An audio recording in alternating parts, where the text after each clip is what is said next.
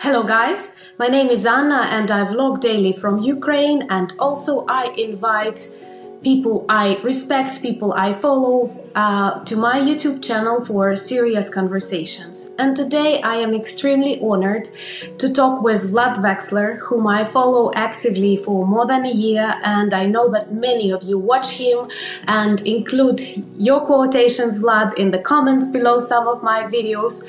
And I can introduce you as a truly global modern philosopher and a guide. You explain complicated things in very vivid illustrations, and personally, with your help, I have changed a couple of my opinions, which is rare. And also, you are kind of person I can talk to, quarrel with, without your actual presence, which I think is a part of a genius. Only with popular authors, with really interesting thinkers, we can develop this internal conversation and hold them for a pretty long period of time.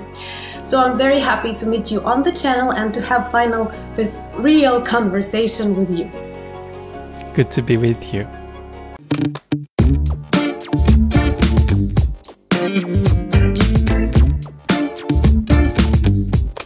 I actually planned our talk to be in two parts. In the very first part, I would like us to focus on more global things. On your channel, you help people to navigate through this complicated modern world. And being a Ukrainian during the times of war, I felt different things. Sometimes I felt lonely, alone in this big world. Sometimes just the country. I felt how connected we are. And I will start with one question that people actually stopped asking. It is about the beginning of Russian war in Ukraine. And did you feel it coming? And why? Because you are a different kind of a person, not like a military expert that often talk about that, not a politician, but a philosopher, a very attentive observer of Russian society, of global society. Did you feel it coming, and why?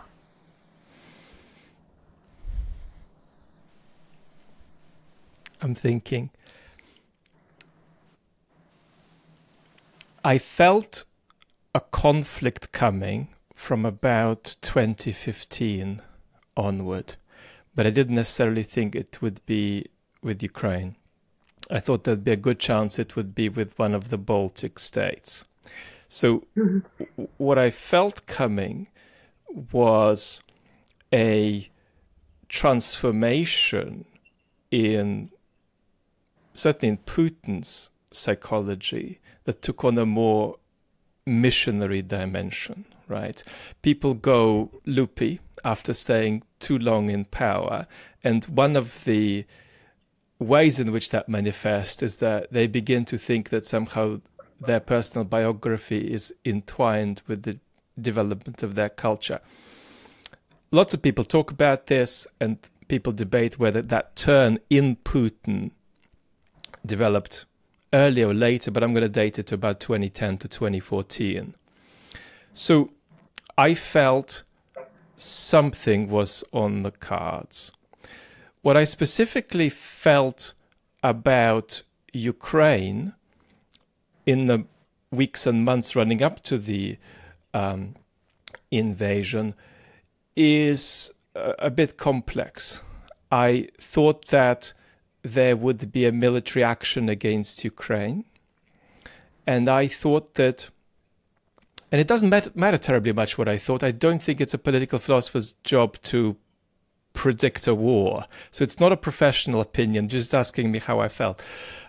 I thought that there was perhaps a 60-70% chance of bombardment across all Ukrainian territory. And I thought there was maybe about a 15-20% chance of a full-scale invasion.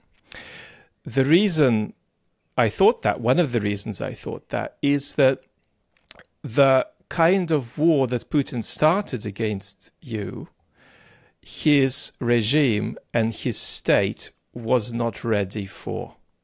His regime was ready for something that was partly an invasion, but partly just a coup. And so Putin would need to reformat his regime in order to make it compatible with the kind of war that he was inevitably going to pursue. So that's, I think, where I was at.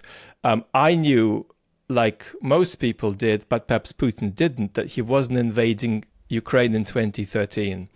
He was invading Ukraine in 2022. And there was no doubt that this was going to be felt by Ukrainians as a ghastly act of imperialist violence that must be resisted at all costs. So I thought that a full-scale invasion of Ukraine would have to be such a big deal for Putin to engage in that it would need the reformatting of the Russian state, the reformatting of his regime. And that's what we began to see in a hurried way after the invasion. And what we've seen recently with the assassination of Prigozhin and with the Prigozhin mutiny is evidence of the fact that the Putin regime is not set up for the kind of war it is conducting in Ukraine. Why did he decide to hurry? Because since 2014, many, and even before 2014, many of his really violent actions, breaking international agreements, were tolerated by the world, not to escalate. And then why did he decide to do it on the 24th of February 2022?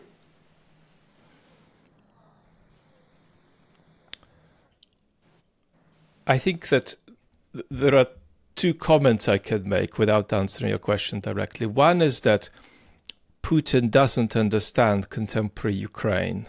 He doesn't want contemporary Ukraine to be what it is.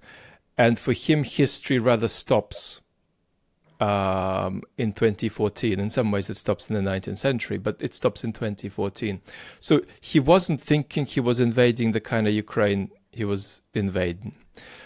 And the second thought I have is that Putin has a special theory about the imminent decline of the West. And he was confident that the West would not react quite as strongly as it did. Now, partly he thought that because he thought the operation could be taken care of in a few days, it wouldn't be a ghastly large-scale imperialist war. But he thought the West would yield and be less be less recalcitrant. So I think that what made him make these mistakes as badly as he made them, both about misunderstanding Ukraine and misunderstanding the West, is COVID isolation.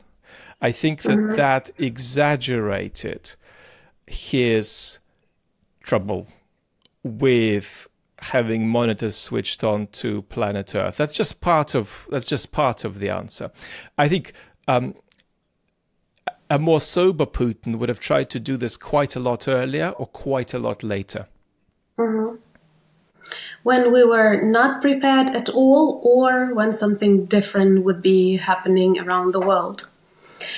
I think, when the West would be weaker. And he thinks that'll happen in the next 5 years, let's say. And he was also investing to some extent in the problems of the West. To a great extent, this war taught us the essence of unpredictability. I did not believe full-scale war is possible. Then war is so dynamic, things change so quickly that many of results, anything, cannot be predicted. And one of the things that I try to transmit to my subscribers is that, in Ukraine, you don't plan. You cannot, of course you do on this some local level, but you are never sure. And this also continues to this global stage, I'd say, this total unpredictability of Russian war in Ukraine. Sometimes when we feel like losing something, we tell ourselves, well, we don't know, something may happen in Russia. On country, when we feel that we are successful, we think, well, we don't know, something may happen. And this something may be something really unpredictable, something illogical, irrational, beautiful or ugly.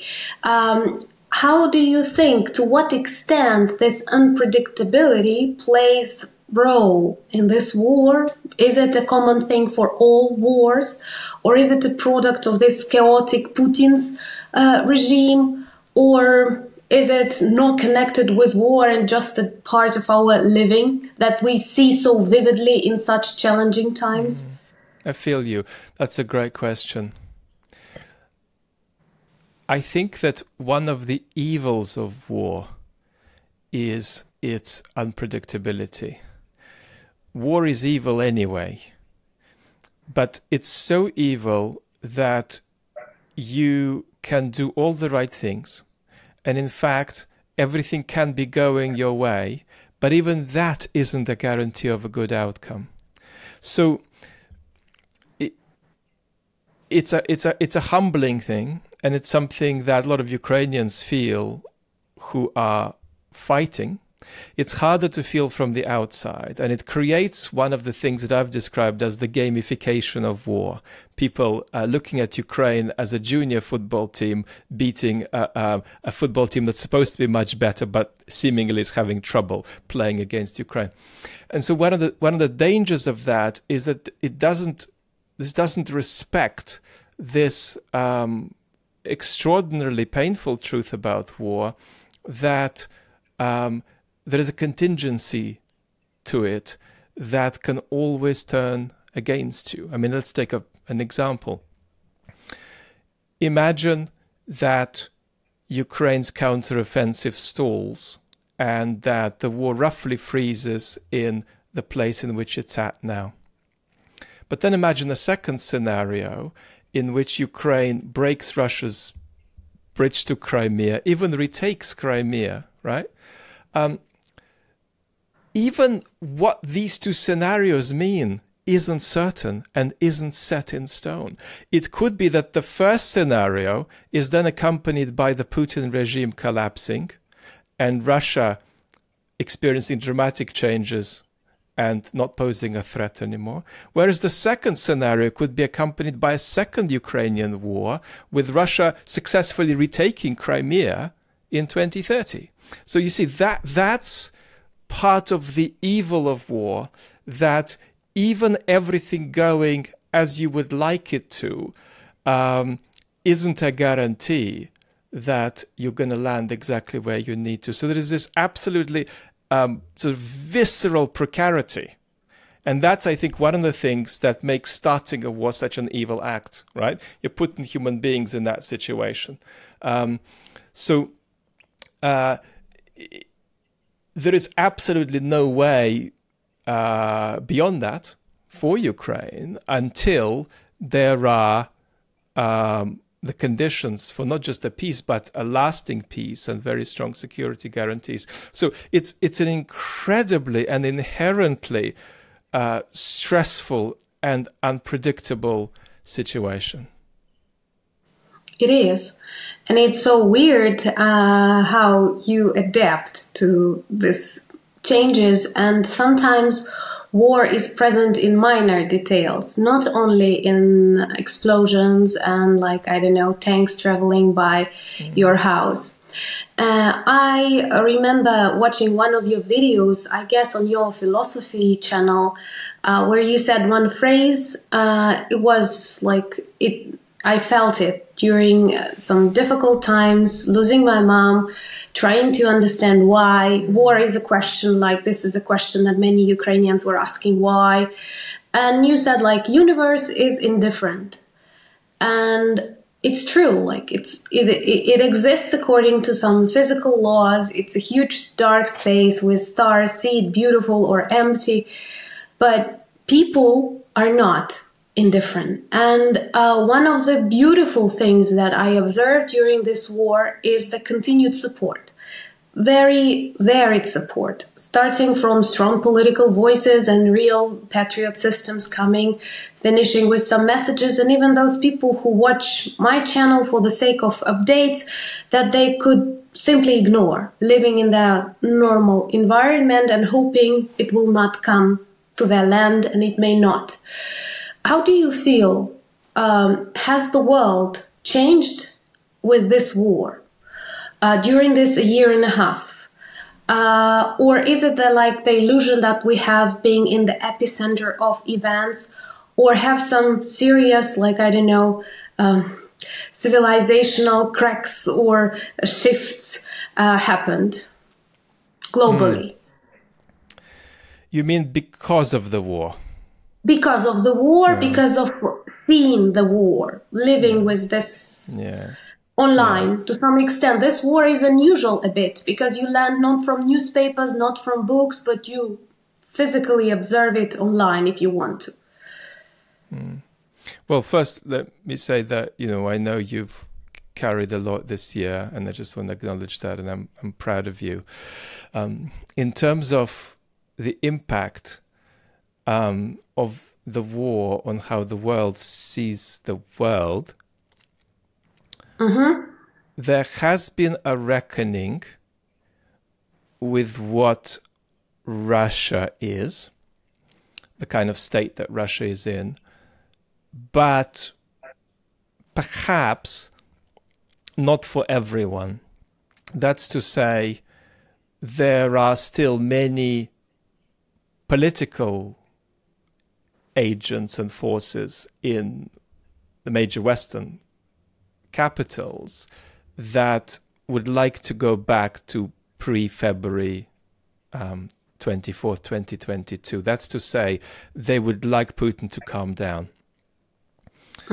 And that's a very basic misunderstanding, in my view, of the project that's coming out of the Kremlin. But I think that opinion is prevalent. I would say it's perhaps half of what is thought in the corridors of Western power. I think people have been extraordinarily inspired by Ukraine over the past year and a half, by the civic coming together of Ukrainian society, by the survival of the Ukrainian state, by the power of the Ukrainian military. So it's felt like a very magical story. But I don't think that it's as yet inspired significant democratic momentum at home. I think there is a lot of talk about Ukraine's very fragile democracy inspiring older, decaying democracies to refresh themselves. There's a lot of conversation about that. I think, however, the extent to which that's really made an impact is limited. But I think that in many ways the world's attention is still on Ukraine.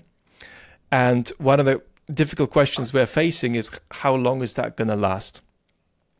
The other thing worth saying here, that's perhaps connected with the point I made about Russia, is that the war has not led to a deep reassessment of what security arrangements in Eastern Europe should be. That reassessment is limited still in some ways, and one of the clear signs in which it's limited is that the West at the moment doesn't have a policy toward Russia. It has a Ukraine policy. And one of the things that I am passionate about pointing out is that we've got to think about how to politicize the Russian space. And it's not just Russians who can do that. The Russian opposition are trying to do that. And they're not succeeding at the moment, but it's a hard task. But this is also something that we should be doing. And I believe this is something that Ukraine should be doing. It's very hard to swallow a point that says, know thy enemy. But knowing thy enemy is a very important thing for one's own future security arrangements, because Ukraine cannot solve its problems unless certain things happen on Belarusian territory, on Russian territory too. And what I'm saying is that major Western powers have not been moved by what we've seen over the past 18 months yet to develop a strategic picture of what they want to see happen on this extraordinary territory that particularly involves Belarus and Russia. And all they have done is made two very clear commitments. One is that Ukraine must survive and remain independent, and two, that the war must not escalate, that the war must not go nuclear and the war must not spread beyond Ukraine. That and Ukraine's survival together has been the center of Western policy. To that extent, they have been very successful in doing what they want. But the question is, are there other things that they might have wanted and could have pushed for? And that's an important and open question we need to keep coming back to. I'm actually very grateful for your works on your channel, because from what I see, I haven't met anyone else speaking so much about this future. The future of Russia, the future of the world, the future of Ukraine. And the more I think about this victory, what is victory, right? The more I realize that we need talks, we need constructions, we need some kind of visualization, because even if we do not manage to achieve that, it's much easier to walk in that direction. You know, what made lots of Ukrainians angry about NATO, not the fact that we are not members, we realize it's impossible at the moment, but some clear lines that you need to follow to achieve something. And many people are still very much afraid of collapse of Russia. And they see that sometimes I feel they are more afraid of this than of the nuclear war. They always equate it. And also I see that many global thinkers from countries that were never close with Russia do not fully understand its like philosophy, and they are trying to focus on mending, repairing, trying to find a solution, when sometimes only a collapse or some serious reconstruction is possible. Do you think there is a way to engage more people, more intellectuals, more people, I don't like this phrase, but decision makers or decision inspirers, into this future vision of Russia, future vision of Eastern Europe, Europe, global security systems, because sometimes even Ukrainians want to return back into before 2020, but we very well realize it's impossible. It's just impossible. And this new world, at least for us, it has already appeared. And now it's chaotic. I think there are two things there. One is the collapse of the Putin regime, and the other is the collapse of Russia. And they're not connected. Cheers to that. They're not connected. Well, I'm not going to cheer the collapse of Russia because that's just an outcome that might happen or might not. What I think your point about Western policymakers, I think, rightly grasps, is that we've got to think about getting past the Putin regime. You're not going to get Western policymakers to support the disintegration of Russia into small parts. That's not a start. It's not going to happen. But what is a much bigger problem is that many Western policymakers are still not imagining a post-Putin world. They still treat him as a president. They call him a criminal. They issue an order. They don't allow him to travel, but they still listen to him. What we're looking for, of course, is not moral condemnation of Putin. That's not here or there. We're looking for a a strategy which says we are looking for a post-Putin world in everything we do, in everything we say. That is a psychological disposition, but it's also something that's going to affect everything. It's going to affect what you say to the Russian population, to the Russian regime, to the Russian opposition, to Ukraine, to the Ukrainian government. The West is not saying, hey, Ukrainian government, listen, this is what we want to have happen in the Russian space, so we'll give you more weapons, but could you support us with our ideas about that? No, there is no plan for that space. That conversation is in a very delimited state. So that's the first point. And I think that it's very important to say that I think there is movement on this. We shouldn't be too ambitious about it, but there is some movement. There are people talking about looking beyond Putin, and there are people talking about having a regime change psychology, as difficult as that is. By that, I don't mean that you're going to go in and change the regime in Russia. By that, I simply mean that the strategy is that Putin is done. He's played his cards. He could stay in power for a long time. He could even beat us. But we are going to think of getting to a world that is a world that follows the collapse of his regime. We're going to try to bring that world about as much as possible. So lots of people are talking about this more.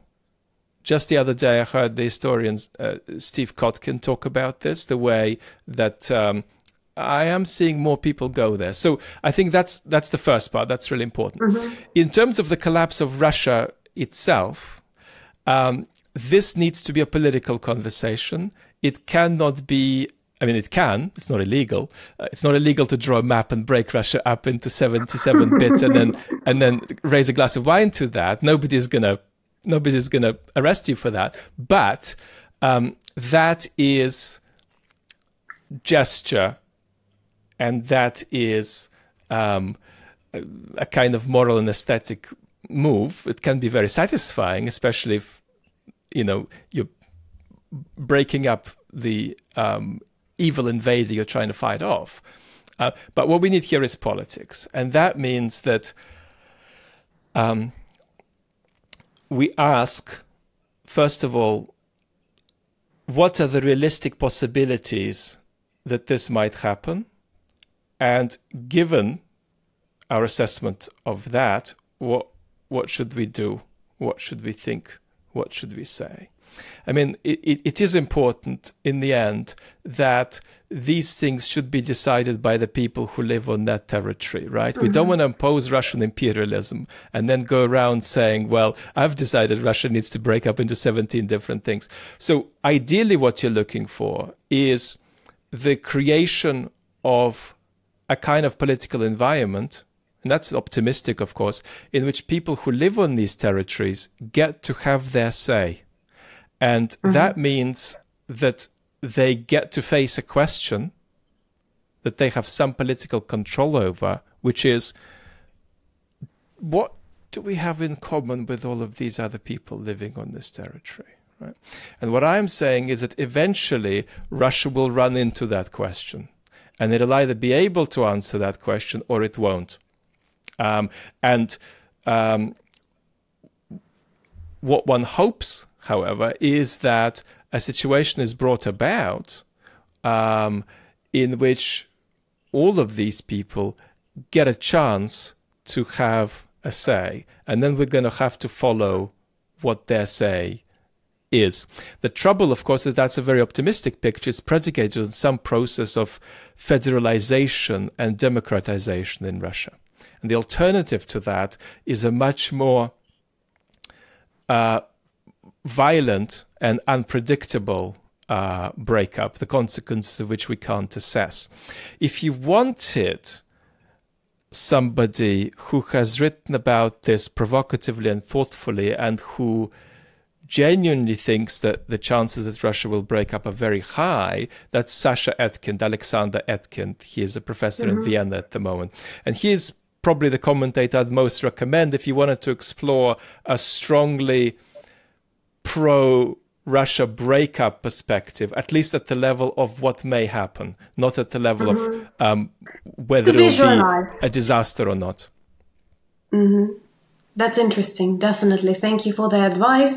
And as a language-sensitive person, I sometimes think we should start saying not collapse of Russia, but something like liberation of Russian peoples, or to make it more positive in the minds of many people. But in the end, these people have to be part of your conversation, right? You can't just be a Latvian academic in Seattle breaking Russia up.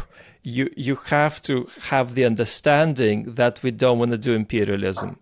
And not doing imperialism means we have to say, well, let's hope for and try to bring about a situation in which people who live on that territory get a say in this, and that they get to face in a politically constructive rather than a destructive way the question, what holds us all together? And that is going to be a question Russia will run into after the collapse of the Putin regime. What holds us all together?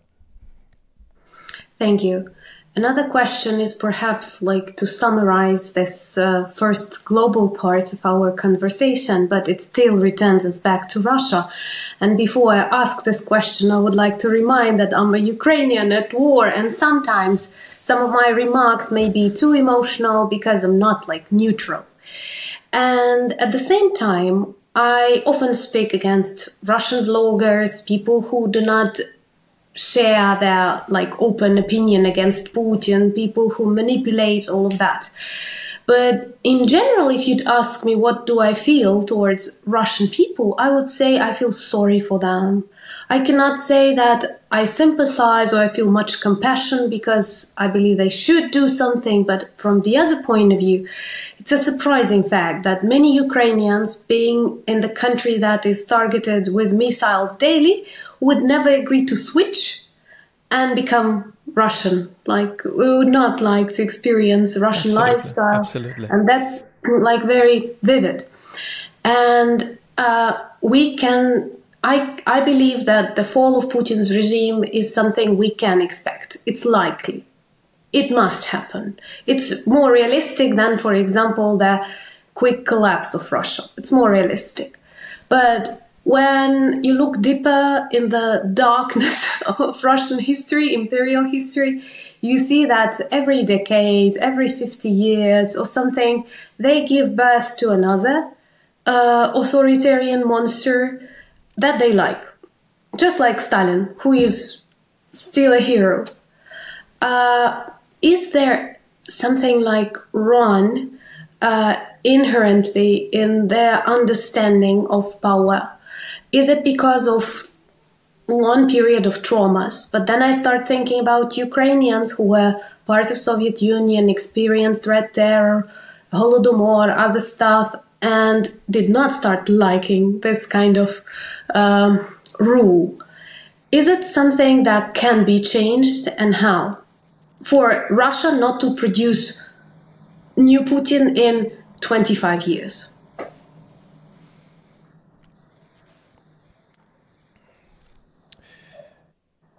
There isn't any country in the world that is inherently unsuitable for at least some form of democracy. Russia, China, North Korea are all entirely suitable for democracy, partly because they're constituted of human beings. So in principle, the answer about every place in the world has to be yes. For it not to be yes, something would need to be true about human psychology that I think isn't true. However, extremely persistent historical conditions obtain, and it can take years, decades to climb out of them. I think that Russia's biggest problem today is probably what I would call depoliticization. There's a very big problem that neighbors that, and that's what you've just put on the table, which is the problem of a kind of revanchism and a kind of resentment, a kind of twig that feels like it has to bounce back after experiencing humiliation. So it's both. But I would say that the first problem is bigger because more of the population are more exhaustively caught up in it, right? Something like, let us say, 50 to 70% of the population are proactively avoiding politics. And that is not necessarily an I love Stalin position. It's a position which says, I'll say anything you want about Stalin and leave me alone. Now, within that demographic, are there extraordinarily unlovely currents swimming about that create the possibility for sympathy with all kinds of unlovely bits of Russian history and create some sympathy with a kind of tyrannical rule they're experiencing now? Yeah, sure, that's there. But I think the primary bit is the extraordinary level of depoliticization, which is a kind of a natural product of the 90s, an extraordinary breakdown of faith that anything can be achieved with politics at all.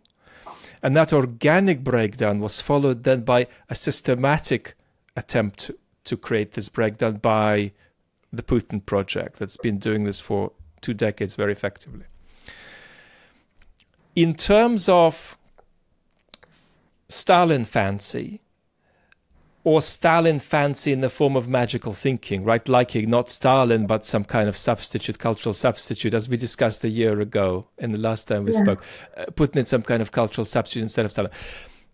I think that, now again, I'm a philosopher, I'm not an expert on the ethnographic reality of Russian society, but I would say this is something that very much affects Russians as you go into the older generations. So I think this is a problem for the over 60s.